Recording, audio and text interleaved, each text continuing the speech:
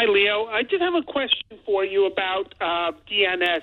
A friend of mine said when I'm using my ISP that I should never use my ISP's DNS, that I should use something like Komodos or Google Public. Yeah, don't use Komodos, whatever you do.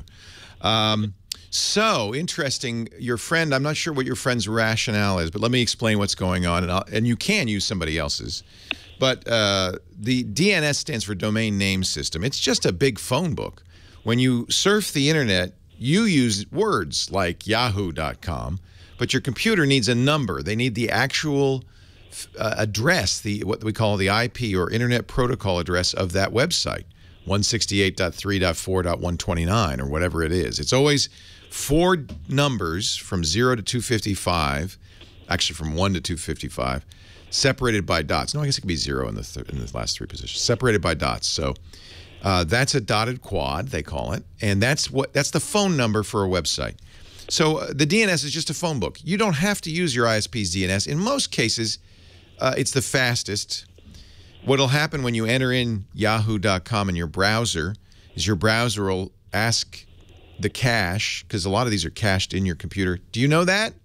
Nope. Yes, I did. Yes, nope. I did know that. No, I'm asking the computer saying, I know you know this. I'm telling everybody else. You know all this. Sorry, I have to do a little explanation, right? You know about mic drop too? Do you know what that means? Okay. So, and then if it doesn't find it in its own cache, then it will ask the router. And if it doesn't know, the router doesn't know, it'll ask the ISP. If the ISP doesn't know, it asks the ISP's ISP. And it goes all the way up to the root domain servers. There are 13 of them around the world. That's it, 13.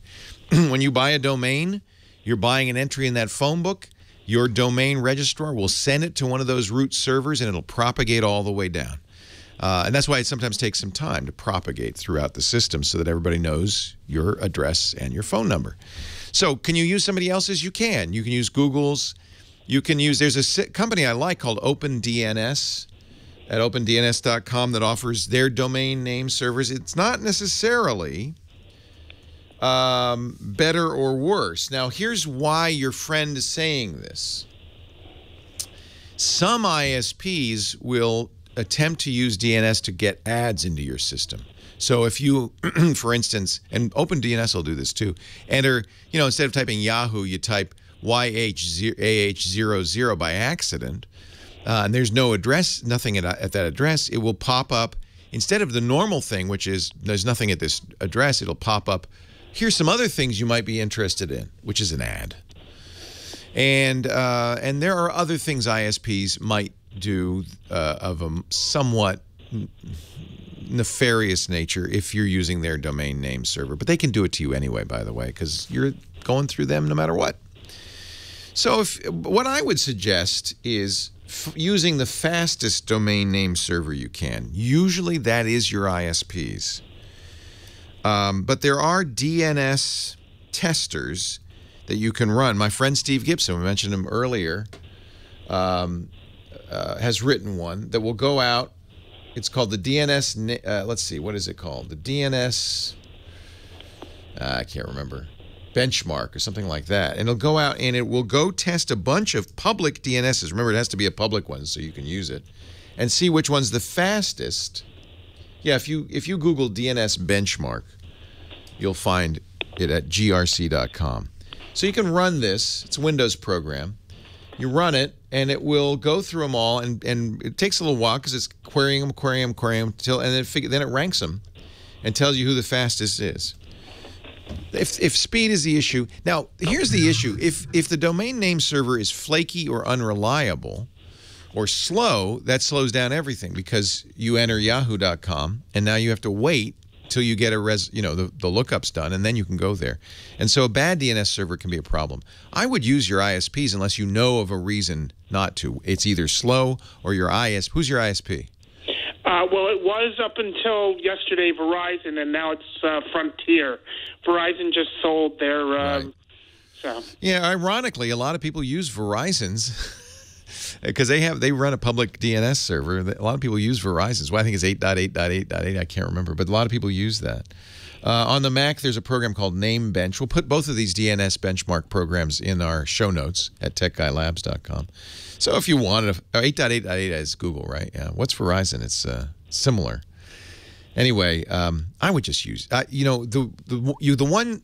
First of all, everybody listening already is using your ISPs unless you've done otherwise. Because when you set up your router or the ISP's router, it automatically uses theirs.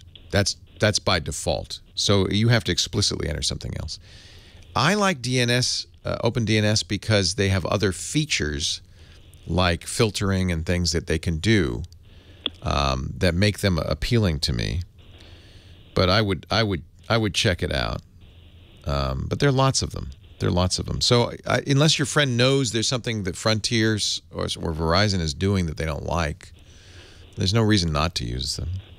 Let me ask you one more quick question.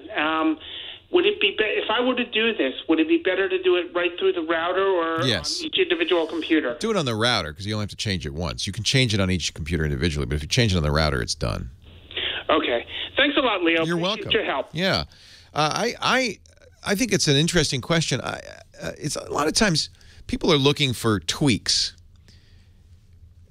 It's so funny because modern computers, really, you open the box, you plug them in, and they just kind of work, and you use them. But that bugs people. They're appliances these days. Nobody says, "Hey, is there a way I can soup up my toaster? Is there any maintenance I need to do to my toaster?" Yeah, you clean the crumb catcher before it catches fire. That's about it. And so they want to do stuff to improve their experience because we used to have to. Nowadays, you don't have to do a disk optimization or a defrag. You don't have to clean up temp files. You don't have to do any memory, reallocation. You don't have to do any of that stuff. You don't have to change your DNS server, really. None of that. Just out of the box, the defaults are almost always the best to stick with. If, however, you notice you're having slow browsing, maybe run one of these benchmarks to see if it's your ISP's problem, and then you could change it to somebody who's better and faster. The reason your ISP is usually the best is because they're the closest to you. They're the first place you go on the internet. So if you use theirs, it's likely to be the quickest, unless there's something wrong with it. If there is, that's another matter entirely.